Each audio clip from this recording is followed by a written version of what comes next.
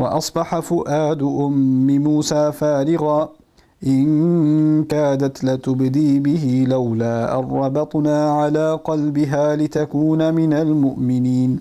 And this is Surah Al-Qasas, one of my favorite ayat of the surah, talking about the mother of Musa alayhi salam.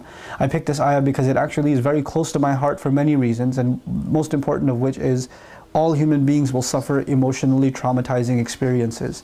We're going to be hurt because of loved ones, because of loss of loved ones, because of sickness, because of the pain that loved ones will cause us, like the hurtful things our parents will say to us, or we will say to our parents, or our children will say to us, or the wife and the husband will say to each other, or friends will say to each other, you know, and we're going to go through traumatic experiences in life, like, you know, job loss or home loss, or even worse, you know. There are people, so how many people in the world living in, like, you know, really horrific situations that we can't imagine suffering.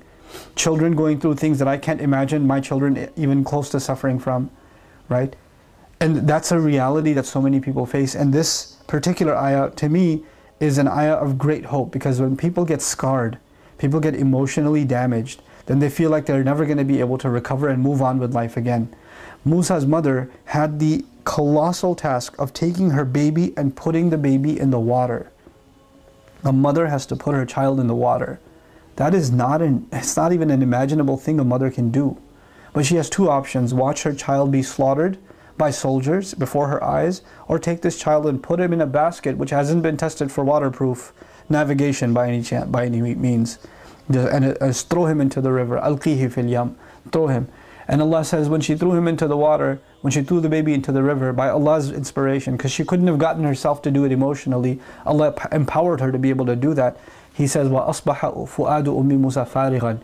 Musa's mother's heart was emptied out. Like the trauma of having to let go of her child and watch the child float away into a river, and you can't even access him anymore, and you don't even know what happened to him, if he drowned or not, if a gator got to him, if those horrible soldiers caught him, if it flipped over. She knows nothing. The worst thoughts may be crossing her mind. Allah says her heart was emptied out. فَارِغًا. Her heart became emptied out, void of all emotion. You know, somebody hears like traumatic news and you go like this, and they don't blink. They don't talk, they're just quiet, they're emotionally paralyzed. That's the state she reached. In kadat latubdi bihi. She almost gave up her secret. She almost came out running and saying, that's my baby, that's my baby. But if she said that, he would have been killed. Now Allah says, لَوْلَا أَرَّبَطْنَا عَلَىٰ قَلْبِهَا. Had we not firmed her heart, had we not tied up her heart, had we not kept her heart together, Allah took her fu'ad, which was a heart that's inflamed. And in the same ayah, He used a different word for fu'ad, which is qalb. He calmed her heart down and brought her back to a normal state. And Allah is describing that He did that. You know, there are people that are emotionally traumatized and can never recover. Why not? Because Allah hasn't tied up their heart. Allah hasn't done that. We as human beings don't have the ability to emotionally recover sometimes, but we're learning in this ayah that Allah has the ability to let us heal and move on. Allah, you could say to yourself, I don't have the emotional capability of forgiving you. But Allah says, I'll tie your heart and I'll give you that ability. You can say in your heart, I'm too damaged by what happened. There's no way I can move on with my life. But Iman, faith in Allah, is enough for you to be able to move on with your life. لَوْلَا أَرَّبَطْنَا عَلَىٰ قَلْبِهَا. Had we not tied up her heart. لِتَكُونَ مِنَ الْمُؤْمِنِينَ. So she could be from those who truly believe. What mother can get over the trauma of putting her child in the water and not being able to see anymore? How is she going to get over that? But Allah gave her the strength of heart that not only did she get over it, she was able to think clearly afterwards and send his sister after him. She wouldn't have been able to think at all had Allah not intervened.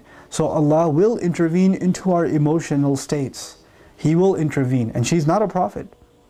She's just a believer, which means this is an opportunity for you and me. Whatever emotional trauma you're going through, know that Allah can intervene and give you peace of mind, peace of heart. And He can give you tranquility again.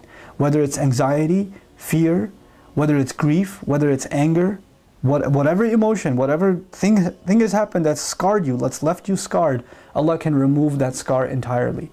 And I pray that you are able to ask Allah for that genuine removal of scar, and that Allah Azza wa Jal gives you that firmness of heart, so you can be from those who truly, truly believe and can live a healthy spiritual life and healthy emotional life.